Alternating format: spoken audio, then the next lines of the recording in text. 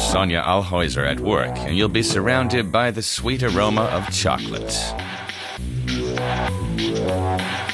Alhäuser always has at least 400 kilograms of chocolate stored away in her Berlin studio.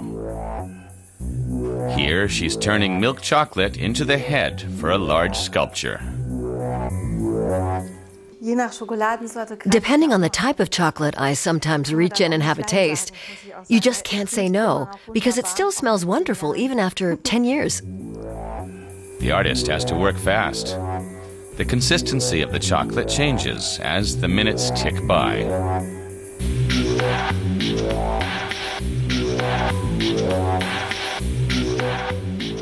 That's what I find so fascinating. You only have limited time to do the work. So it's also about speed, about your response time. You have to really hurry to get it done.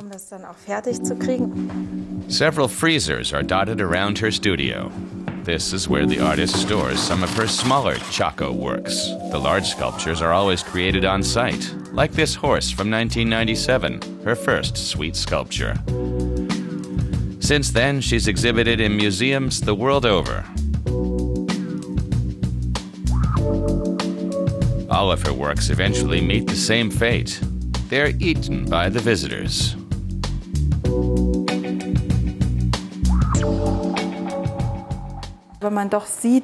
If you think about food having a sell-by date and then look at our own lifespan, there are definite parallels. I'm interested in teasing out that element and then making it accessible for consumption. We can admire it and exhibit it, but afterwards, we eat it. Her next edible feast will be presented at a Chicago museum.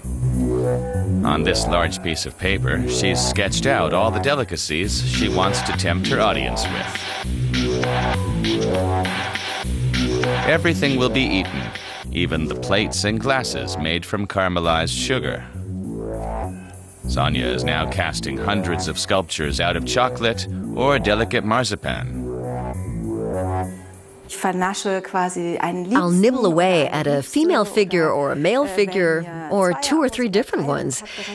It's kind of playful. It's like a game of the sexes and of seduction, and nibbling away at them. A sweet temptation that even the artist finds hard to resist.